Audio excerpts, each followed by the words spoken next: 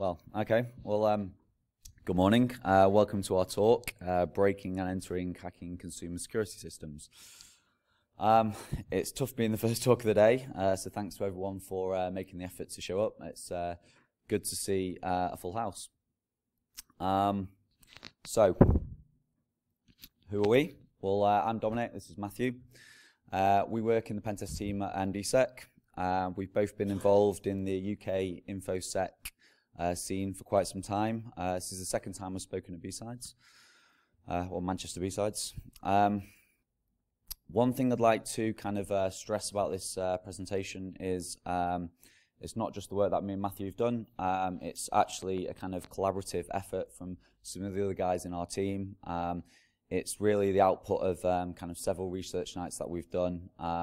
Unfortunately, the other guys who were involved, particularly Razvan and Alex, both on holiday today, so we couldn't get them down here.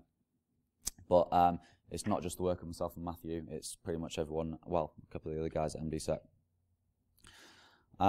So, what is our talk about?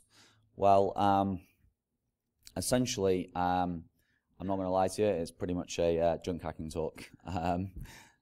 Effectively, we're going to be talking about what we call consumer security systems, but these are things like effectively that you can buy off the shelf. So you might see them in small to medium-sized businesses.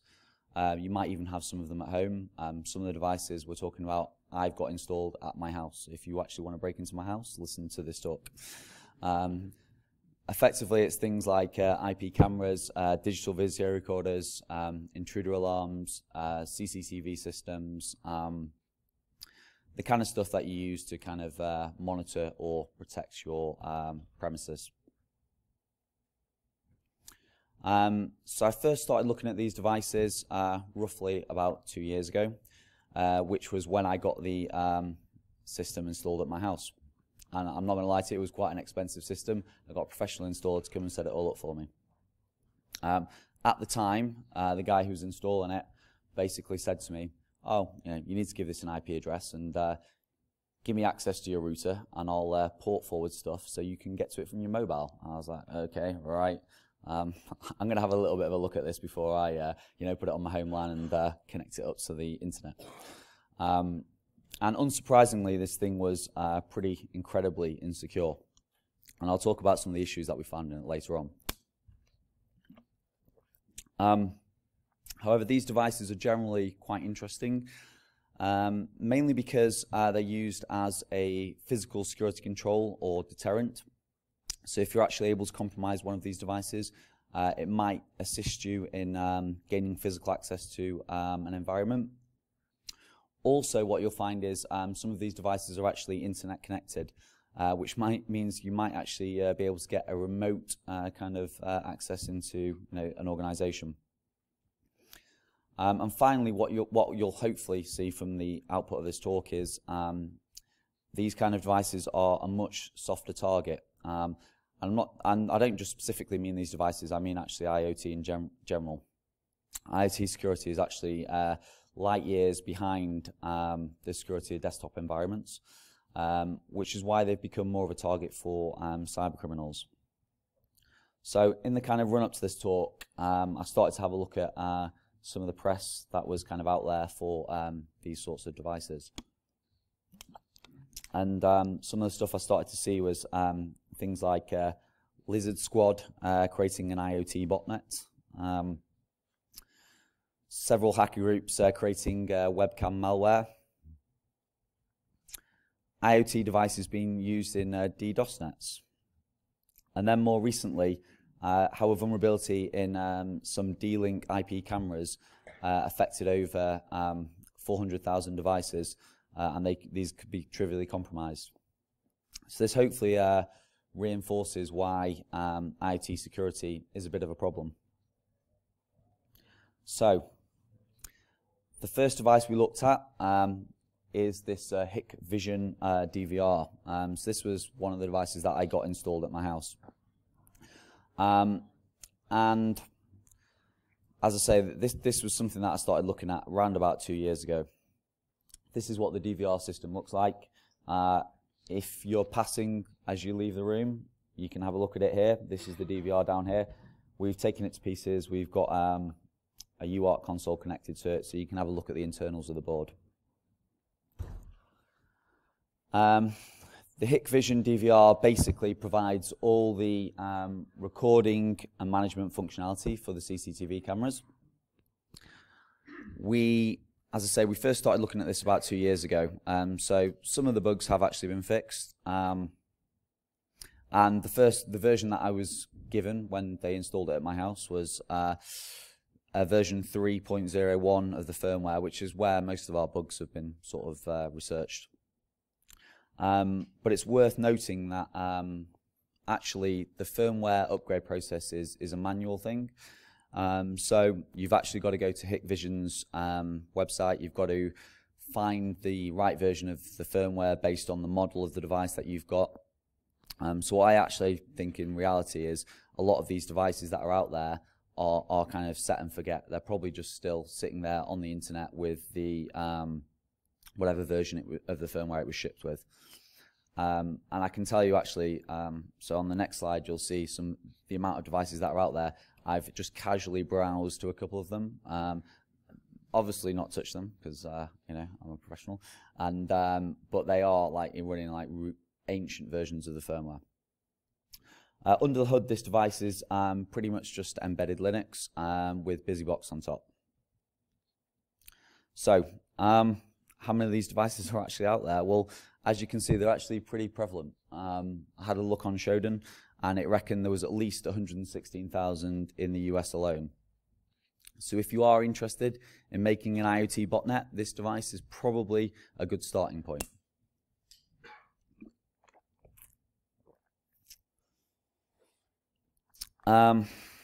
So the way the device works is essentially it's managed via either a mobile application or your web browser.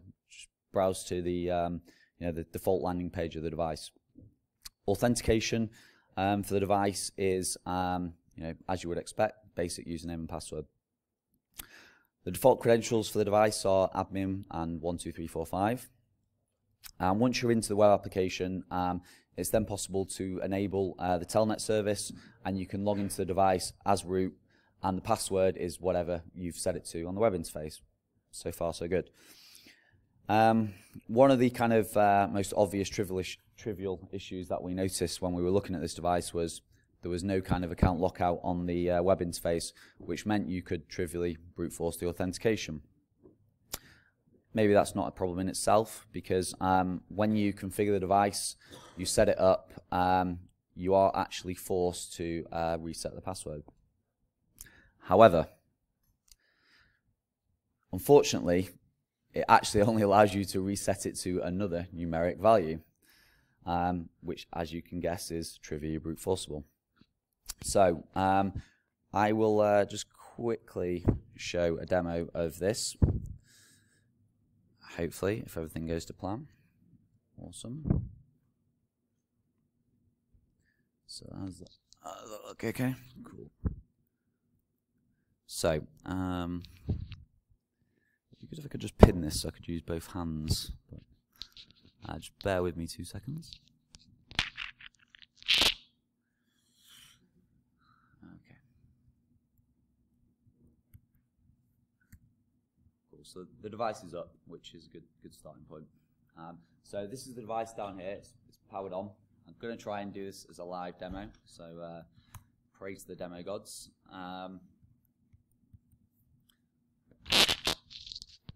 So I've got a little Python script which should, fingers crossed, just brute force the password for the device. And I've not modded the password, it's actually just set to the default at the moment. But if the passwords have set something else, it should hopefully find it. And you can see it's running through the brute force now. And my little Python script should, like I said, identify the password. It'll connect to the web service, enable telnet D, and then it will kick off a telnet session and show you a root shell. This is where you applaud. Thank you. So that's the first root shell of the day. There are more to come. So yeah, this was the first device we looked at.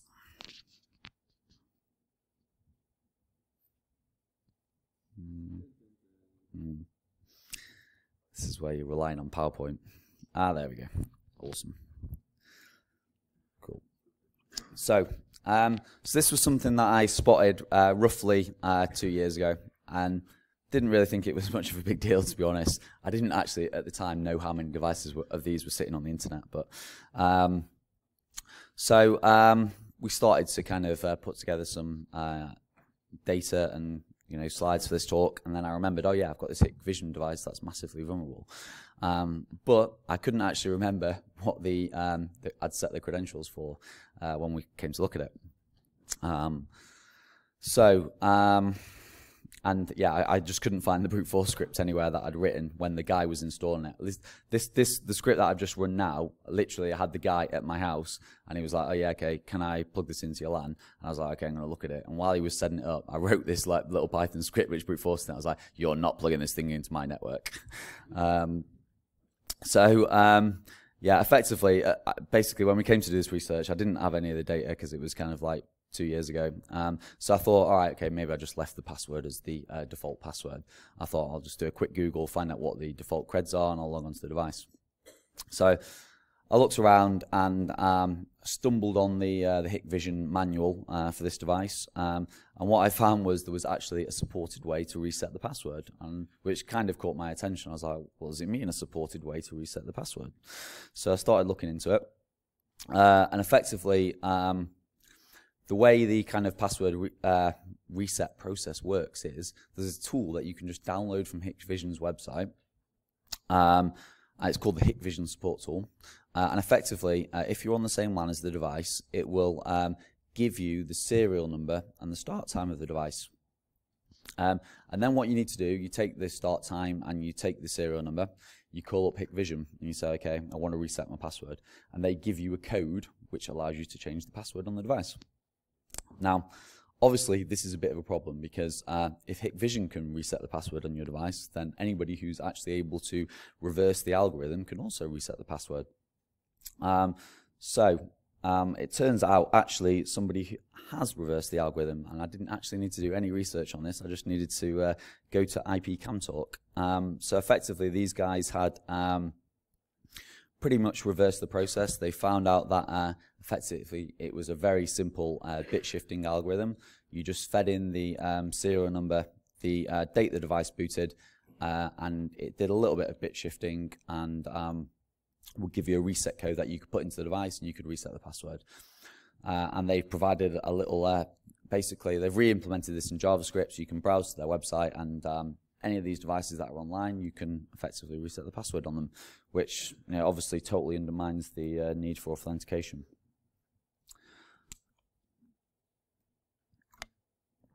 The other thing that kind of I raised an eyebrow about while I was reviewing the manual for this device was actually there's also a supported way to remotely install some new firmware. So essentially when the device boots, when you turn it on, it connects to this magic IP address, which is 192.0.0.128. And it will try and connect to this IP address, and it will try and download a new firmware image via TFTP. And the firmware image it downloads is completely unsigned. It basically just checks the checksum within the firmware image. So obviously, if you're on the same LAN as this device, and you can cause a denial of service condition in the device, it's got a software watchdog on it. If you can trigger the software watchdog, the device will reboot. And if you're on the same LAN as it, you just set your IP to 192.0.0.128, and it will download a firmware image from you, which gives you a nice little way to install a kind of a persistent backdoor on the device. If you are interested in doing assessments of these devices, it is pretty useful to have a command shell. So you can do this quite easily because the device is shipped with a UART port enabled. All you need to do to get a UART command shell is basically just have a small female Molex connector, or you can solder directly to the pins, which is what we ended up doing. And when the device boots up, you'll get a command shell. On the UART console, what you'll find is the device actually gives you access as a guest user.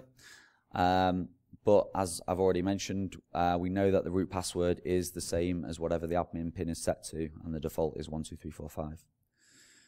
So this is what effectively how we got the UART shell. Basically, what you can probably see is we use the JTagulator in UART pass mode, and the pin configuration was red is ground, orange is transmit, and yellow is receive. And if you connect the device with this configuration, you should get a command shell. So Matt will just give you a quick run through of the next device that we looked at. So Dominic installed an alarm system to stop people like me breaking into his house. So we decided we'd take a look at it, which was essentially it's a wireless alarm system manufactured by a company called Risco Agility. It's basically a general purpose computer that has a number of sensors installed around his home for motion and shock detection. It's quite typical of what you see in a consumer home alarm system or small business premises system. It's not really the type of thing you see in a banking branch or anything like that, but certainly for the home environment. This device has a number of fobs, which essentially is a wireless key fob, a proximity fob that's used for disabling the alarm, turning the alarm off, and then also you have a keypad system for inputting a PIN code for turning the alarm on and off again. And what we're seeing is a lot of wireless connectivity is increasingly being targeted these days due to the cheap and readily available access of general purpose radios or software-defined radio platforms. So this is effectively the alarm system that he installed. You can see here the main panel is effectively where the microprocessor is.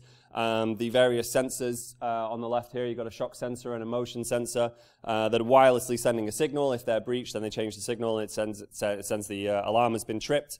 And you also have the keypad there. From a physical point of view, if you're using a UV light and some fingerprint powder, you could kind of target the keypad. But we wanted to look at the wireless connectivity. In particular, we wanted to look at Dominic's wireless fob. So we took apart the user documentation, and actually there wasn't any FCC ID, which is normally where we'd start for this. Instead, when we opened up the PDFs and manuals, we found that it actually listed the frequency that it was in use on, which is part of the ISM band here in the UK, which was 868 megahertz, and it even mentioned that it was using a rolling code. So we kind of already had an idea of whereabouts in the radio spectrum this particular transmitter would be. But we opened it up anyway, and this is the inside of the wireless fob. You effectively have a very few components. There's a crystal oscillator, and then this TH72032 transceiver, which is basically, in the datasheet, tells us what the modulation was, which was amplitude shift keying, and it could modulate data up to 40 kilobits a second.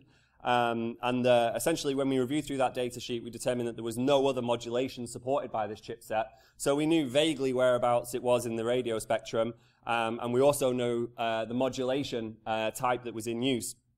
So we took a hack RF, or you could use another SDR, and we basically did an FFT plot, pressed the button to try and determine the frequency, and then once we knew that, we basically knocked together this little new radio flow graph.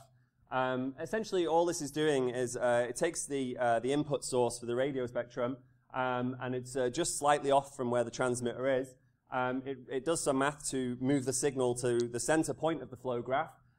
We then feed that through a bandpass filter so that we remove the unwanted part of the radio spectrum, and then we take the complex signal and convert it to a magnitude, so we get the actual amplitude of the waveform. We resample that down to something that we could then hear. And then we also we added a multiplier value to it so that we could get an increased visual of what the waveform actually looked like. So using that, we could effectively capture a signal from the wireless press. And this is basically what you saw when you press a button. You would see these bursts of data, which basically there was 8 bursts per button press, which is just basically the ones and zeros of the rolling code being transmitted. And because we'd increased the magnitude, we could actually have a look at the modulation scheme. So the fact that it's amplitude shift keying, what that means is that the amplitude of the waveform is increased depending or decreased depending on whether it's a 0 or a 1. So you have here this 0, 0, 1, 1, 1, 1, 0, 0, 1. So effectively using that flow graph, a tool like Boardline, and knowing the timing, we could actually capture back that signal and have a look at the code that was being transmitted to his alarm.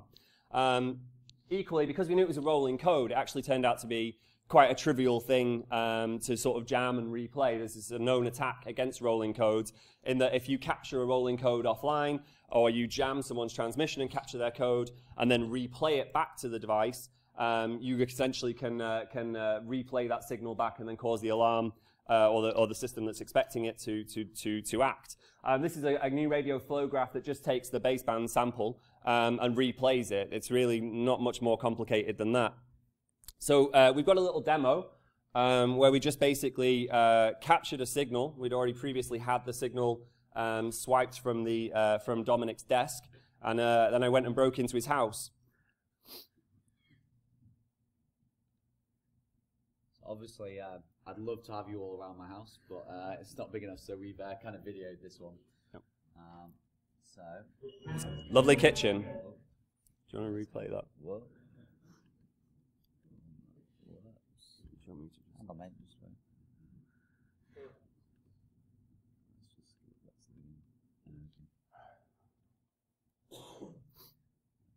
So yeah, we captured the code and went around to Dom's house.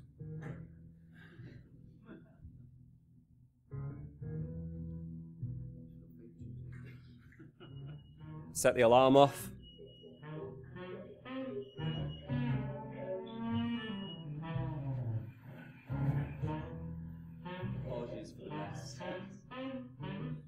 And then I went in the kitchen and made myself a cup of tea, and you could actually hear the alarm tell us that it had disabled itself. So, yeah, and then you're on the next slide now.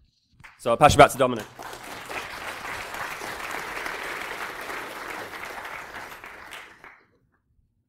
Cheers, Matt. It's great that you've just told everybody how to break into my house as well. That's okay, they can download the samples. Come on, Mark, your OSINT is surely good enough to find that out. Actually, I'll see if I can just pin this to me.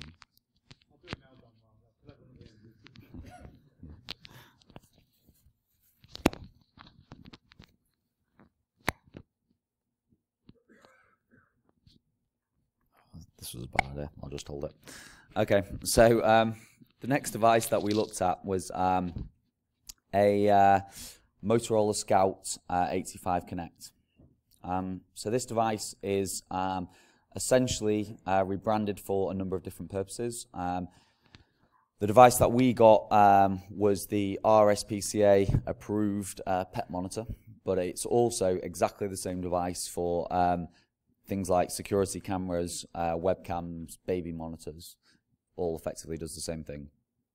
The way the device works is it basically provides you with remote access via the cloud. So you can install an app on your phone and you can view what's going on via your mobile phone. Under the hood, the device is essentially built just using embedded Linux and BSides on an ARM v5 chip. So we focused mainly on version 17 of the firmware because this was the device that it was installed. This was the version that it was installed with. However, the majority of the bugs that we found in it are still present in the latest version of the firmware, and we have reported some of these to Motorola. So, how kind of prevalent are these devices? Well, according to Shodan, they're a lot less prevalent than the Hikvision device. But I guess if you're building an IoT botnet, every device probably counts. So you can probably go and own some of these on the internet.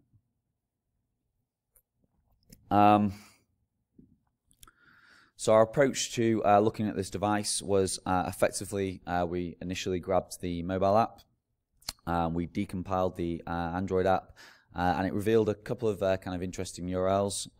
Effectively, these were links to the firmware. So we downloaded the firmware, unpacked it, and started looking for bugs. There were a number of kind of interesting things that we first found when we unpacked the firmware. There were a few files that look pretty interesting sitting in the web root. There was one kind of master binary process which seemed to launch all the services on the device via shared libraries, and that was something that we looked at. Our next kind of step was to see what was the kind of footprint of the device on the network. So we ran a little port scan on the device to have a look what was going on. As you can see, there's a couple of web servers, there's a streaming server, and also a couple of random unknown services. When we were port scanning the device, what we noticed was it kept generating some white noise when we were, and I mean literally through the speaker, it was generating white noise, and we're like, okay, what the hell's going on here?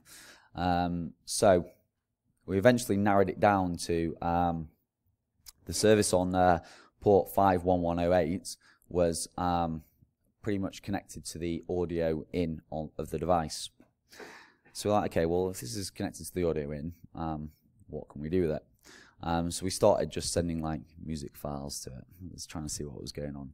And eventually we figured out if you send the right file type to it, which turned out to be some 16-bit mono encoded WAV file, the device would just literally play it like unauthenticated on the kind of network, which is kind of interesting, but it's not a root shell. So the next thing we kind of spotted was the web service on the device. So if you go to the landing page, the IP of the device, there's no kind of web app there or anything like that. It's all supposed to be kind of managed through the mobile app. However, all the web services were completely unauthenticated. So not only that, there was no kind of like CSRF protection. So if you are on the internet and you are able to kind of figure out the IP of one of these devices, you might be able to trigger some of these bugs. There were kind of several interesting files sitting in the web root, and I don't think these were supposed to be there. I think they were probably there because the device has been repurposed. I randomly browsed to some of them, and they were kind of describing it as a baby monitor, even though it was supposed to be a pet monitor from RSPCA. But basically, these things allowed you to do stuff like move the device, reconfigure the wireless, or upgrade the firmware, which is obviously a little bit more serious because you could potentially use CSRF to install your own arbitrary firmware on the device. So let's have a little look at a demo of some of the stuff in this device. Okay.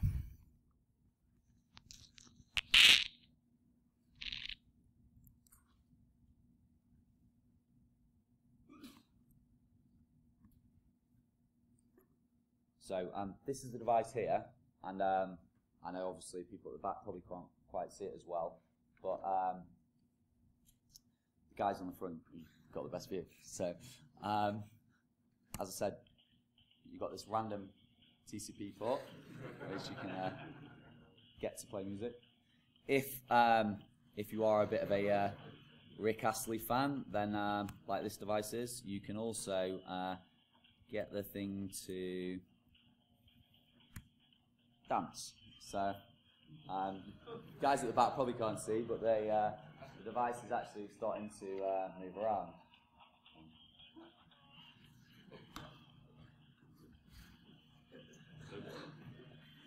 And there is no way to stop this, by the way. I have to actually literally, I have to actually unplug the thing to get it to stop kind of playing music.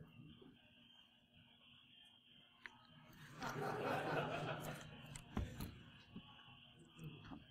think we've had enough of that, so I'll just unplug it.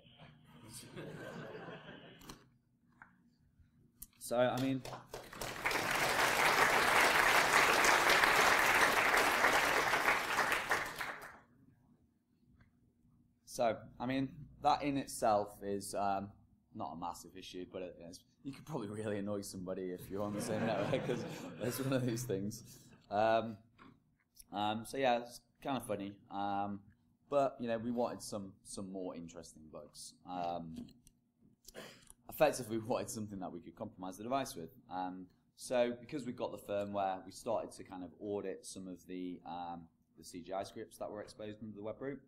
There was one CGI script that looked particularly interesting, which was this has ERL upgrade CGI.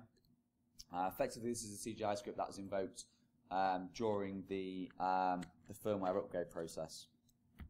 And what we found in this CGI script was there was a very, very absolutely trivial to exploit command injection bug.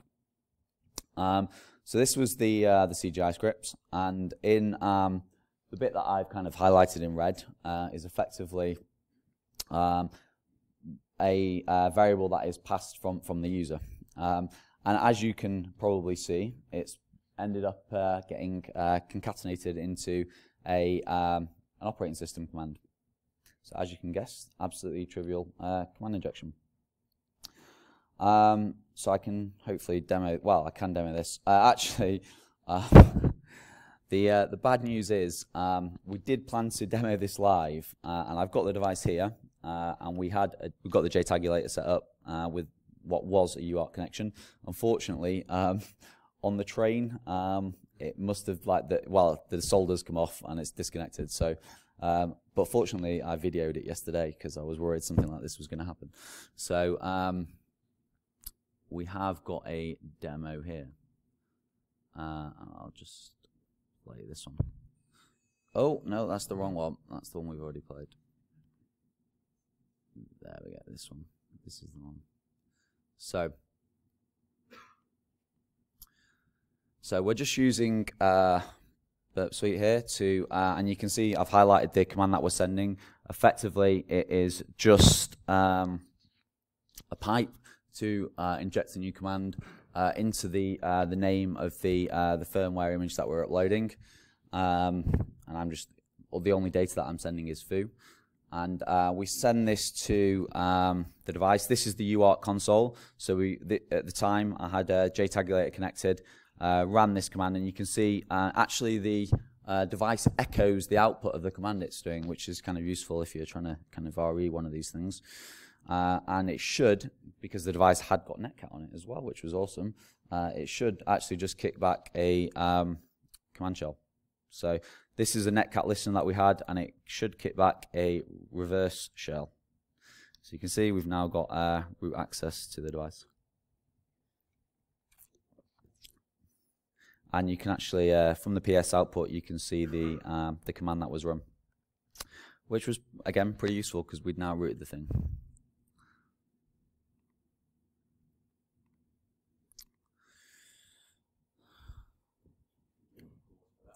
Yeah, please, if that's all right. Thank you. It would have been better if it was live, but... so I'm just going to pass you back over to Matthew. So we had a team of hackers and one device, and then we left them all fuzzing away. And unfortunately, when you leave a team of hackers alone with one device and one way of getting root, they tend to break things. So they broke the device in a way that we could no longer get it to boot. So a lot of the fuzzing stuff that we were doing basically broke it, and we couldn't turn this thing on anymore. So to continue fixing it, we needed to fix it. So there was a lot of tears shed, we had a lot of pizza, and there was a very sad pony in the office trying to fix this device. So actually we improved it, I think. This is what it looked like when we started with the device, before we fixing it.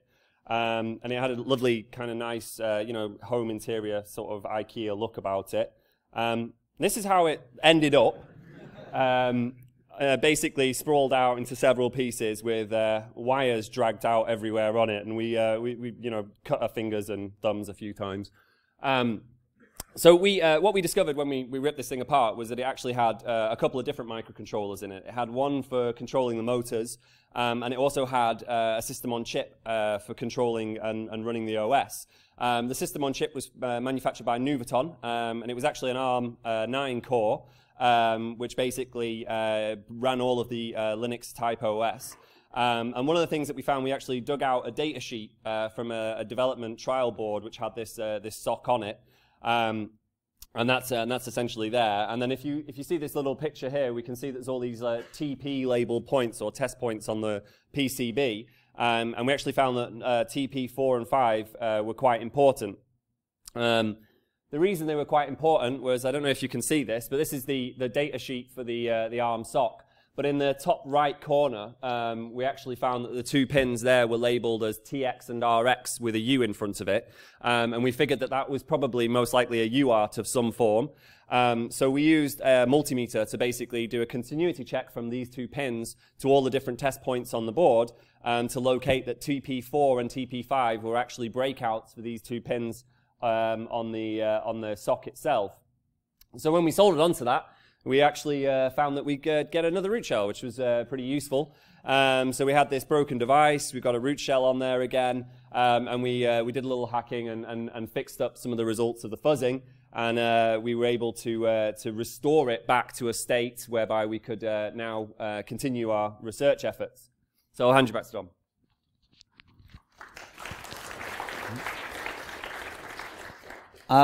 So at this point, we'd pretty much got a nice kind of interactive command shell on the device, and we decided, oh, let's try and find some more bugs. So one of the kind of interesting things about the device was the attack surface was pretty much confined to just the one binary, and this was a binary called MSLoader, and basically the way it worked was when the device booted, MSLoader process kicked in. And it had a bunch of shared libraries for all the different kind of services, effectively plugins. So it had plugins for the audio service, the UPnP, the web server, this kind of stuff. They were all loaded from shared libraries. One of the things we were kind of interested in straight away was what kind of protections are in place on this binary and its shared libraries. And effectively, there were very little. So there was no kind of position independent executable, there were no stack canaries, anything like that, which is kind of good because we wanted to try and exploit some of these bugs that I'm going to talk about now. So we started to RE the MSLoader binary. Effectively, because I'm a little bit lazy, I started looking for some kind of easy wins. And there were kind of lots of potential issues there. First thing I thought was, well, we found one command injection in the CGI script. There's probably more command injections in the device. Let's look for some more command injections. So I started looking at for cross-references to system. There were 88 cross-references to system, which means it's executing a lot of commands on the device. And the one that looked the most promising was this setup Wi-Fi command injection. So now this was interesting for a couple of reasons. Effectively, it was a bit of a buy one, get one free on the bug front because we looked at it in IDA and we saw something like this. So the first kind of red arrow is you can see it's taking some user-controlled input and it's using sprintf to basically append it to a command which ends up getting run in via system. Which, kind of interesting. We found another command injection bug, but sprintf is not great, and it's concatenating something to a variable that's sitting on the stack. So I thought, okay, well, we've exploited one command injection bug. Let's have a look what the if there's any opportunity to exploit the stack overflow here.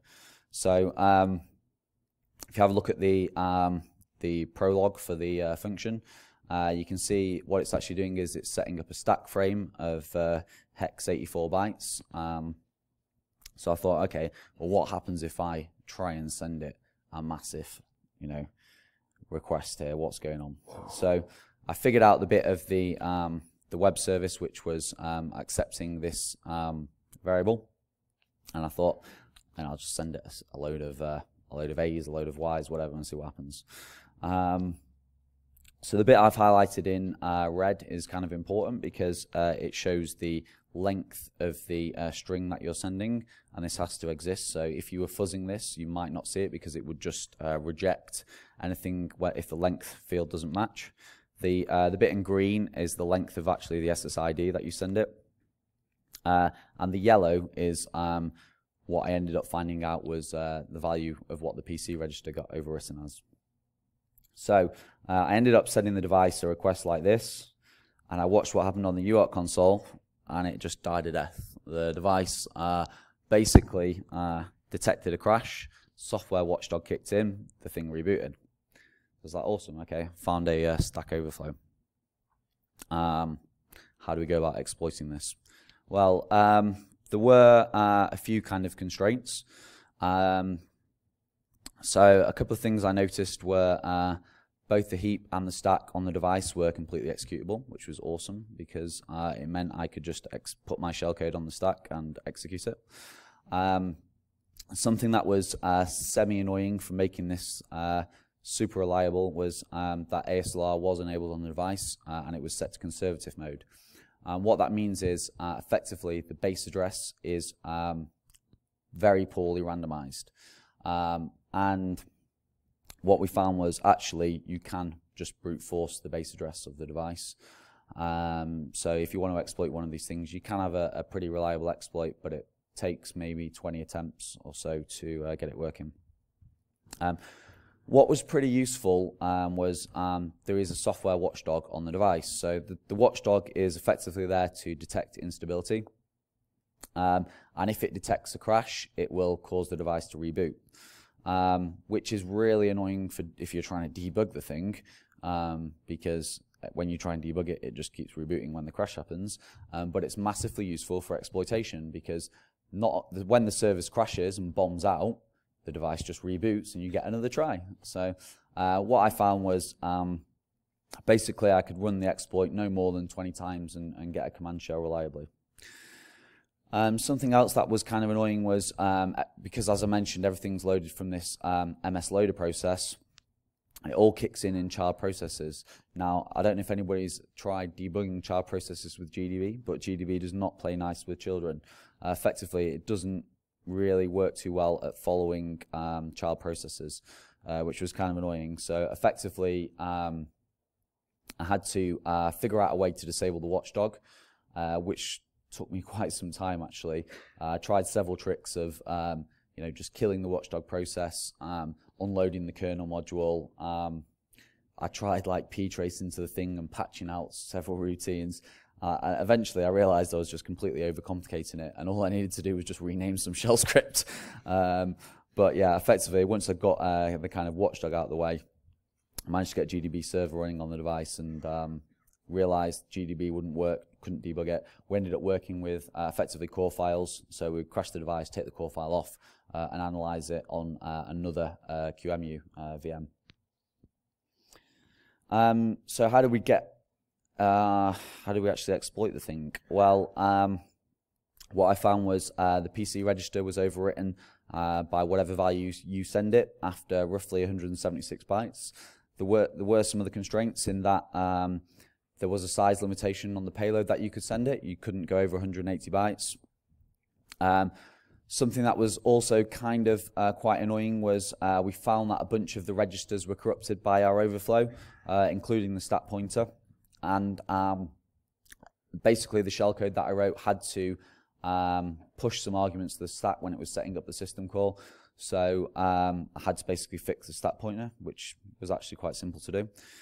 I found there was the payload we sent was corrupted in at least 2 locations, and these ended up getting executed, so we had to make sure that when we sent our shellcode, these 2 locations got converted to an instruction that wasn't going to modify or crash the process.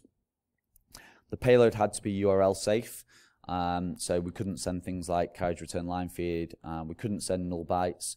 We ended up getting around this just by URL encoding the payload. So the way we exploited it was because the stack was executable, we could effectively overwrite the PC register with a hard-coded address of where our shellcode was living on the stack, which was kind of useful. I got around the size constraints by writing the shellcode in thumb mode, because obviously thumb mode is 2 bytes rather than ARM, which is 4 bytes. And then I wrote a little loader as part of my shellcode to basically evade the other constraints. And all the loader did was effectively fix the value of the stat pointer. And then I basically initially sprayed the stack with some NOP equivalent instructions, which would set R1 to be 0, and then I used that to write 0 or write null bytes into my shellcode where I needed them. Then the rest of the loader basically just jumped into thumb mode and skipped over the bits that got corrupted. So we can effectively exploit this Stack Overflow to get a command shell on the device. Now, unfortunately, this is the same device that the UART console died on, or was disconnected. So I have videoed this exploit.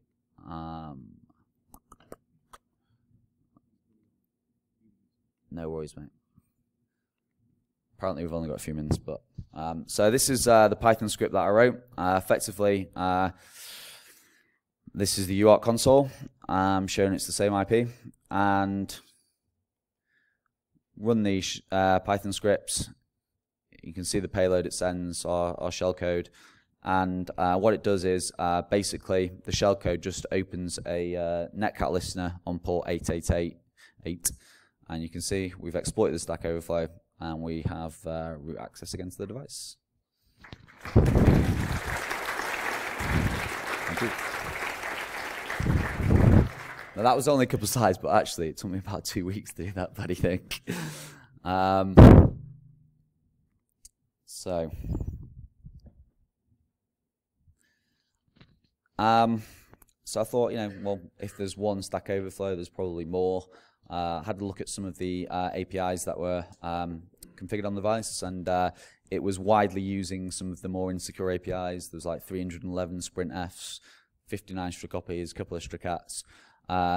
So it probably meant there are more memory corruption issues. And in fact, Matt started like fuzzing the thing, and it was just like crashing left, right, and center. So if you are interested in getting into IoT exploitation or ARM exploitation, this device is probably a really good kind of starting point.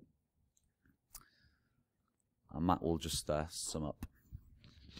So just to conclude, essentially, the way that consumer security systems and Internet of Things and embedded devices are, pretty much, they're not as mature as your standard desktop estate. And we've been saying the same things for several years now. Processes, everything's running as root. Exploit mitigations that you're finding in smartphones and desktops are pretty much absent. And they're plagued by numerous trivial bugs, command injections, overflows, heap overflows.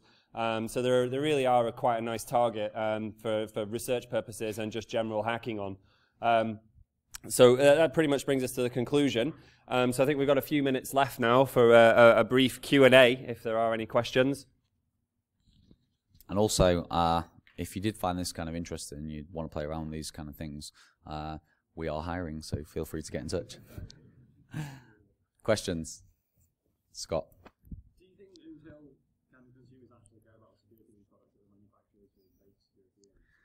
I don't know, like, I reckon,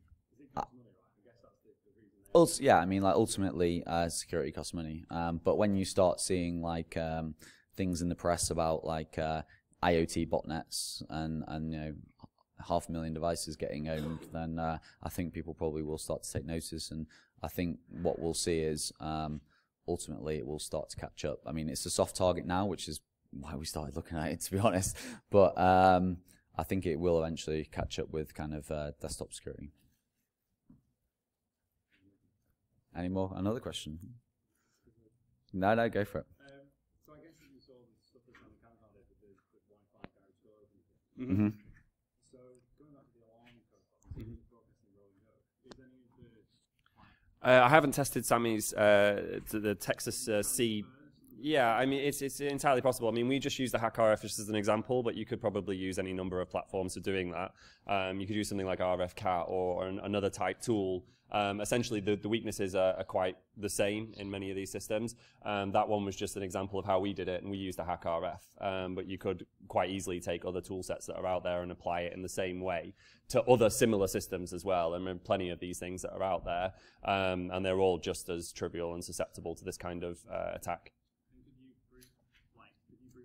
The keys themselves are quite large, so you would be trying to guess a lot, and when an alarm's going off, I mean, you'd probably be better to play a captured code, because the key space could be quite large to guess it in the time that the police were called.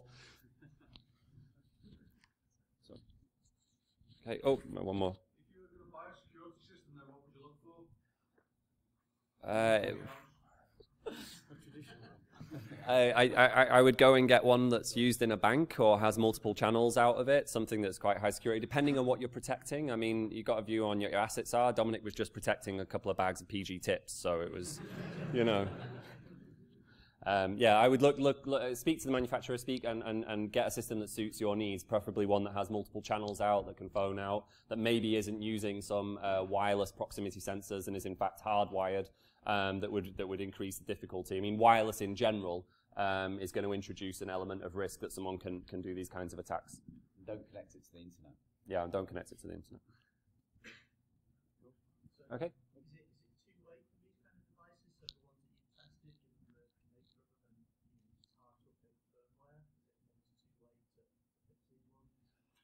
So the manufacturers could release updated hardware. Some of the bugs that we did show were patched. Some of them are not. So some of them are still present in current firmware.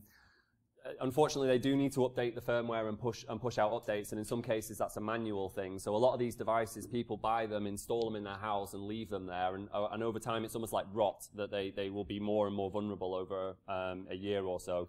So it is kind of a prevalent problem in the way that firmware updates are being done on embedded devices in general. So ultimately, I believe in full disclosure. I mean, it's a personal thing for some people, but my opinion is that full disclosure does work because it forces the vendor's hand to say, look, there is a problem and that they do need to address it.